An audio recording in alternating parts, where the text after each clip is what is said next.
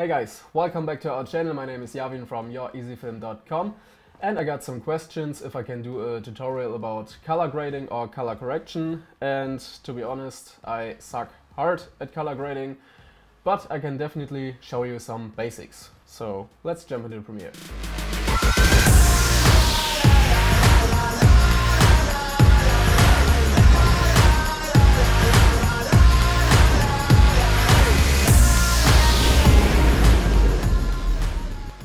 For this tutorial, I'm gonna use a video I shot for a real estate agent a couple weeks ago.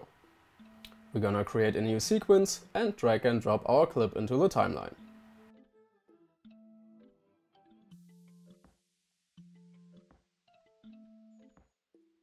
For the color correction, I always like to use an adjustment layer, so let's create one and drag it into the timeline. Because if you have some similar shots, you don't need to edit every single one.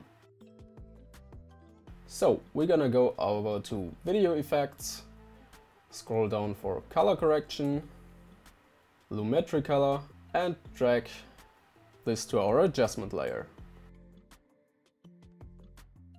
Make sure the adjustment layer is selected and we go over Effect Control Panels. Scroll down to the Lumetri Color and we're gonna go into the section of Basic Correction. At first, you need to know what kind of correction you want to do. If your footage is in the summer, I'm pretty sure you want to have a little warmer look. If it's in the winter, you want to have a colder look. And that's exactly where the temperature comes into the game. So we're gonna drag it up. The image will be way warmer, or drag it down and it will look way colder. So to avoid a little overgrade, you should definitely go just up to maybe something between 10 and 15. And now we have the tint. So usually I don't really need that, but if your image is a little bit too green, for example, you can definitely drag it up a little bit. Okay, next step, exposure. So personally I like to underexpose my pictures because I'll have a little bit more options in the post-production then. But also here, just be careful, maybe 0.2. As you can see, it will change a lot. For example, if you do 1, it's definitely too much. So we're gonna get down to 0.2. Then we'll come to the contrast. I would recommend something between 15 and 20. So here we're gonna have the highlights. So I would highly recommend dragging the highlights a little bit down to not lose the blue in the sky.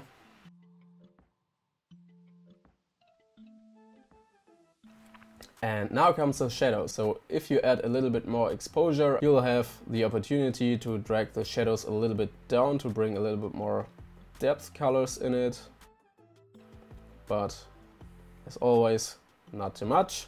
And now we go down to the whites and the blacks. And especially the blacks will add a little bit softness into your image. So if you drag it up too much, looks like desaturated, so I would recommend dragging this a little bit down. And okay, just to have a small look what we've created.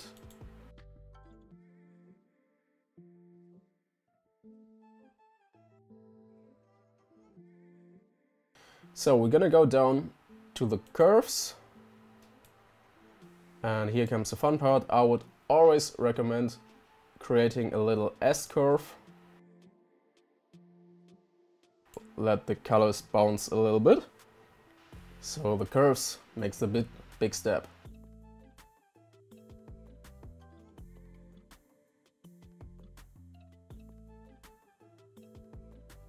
Okay, let's take a look what we have created. Beautiful, way better than before. We have added a little bit more depth and also a bit more colors and saturation into our image. it doesn't look soft anymore, and it's definitely a big upgrade with just a basic color correction. Okay guys, that was a quick tutorial on how to do basic color correction. As I said in the beginning, I suck hard at color grading, so that's definitely enough for the basics. And yeah, I hope I could help you out a little bit. If I did, please leave me a like and a comment. Don't forget to subscribe, and see you in the next video. Peace out.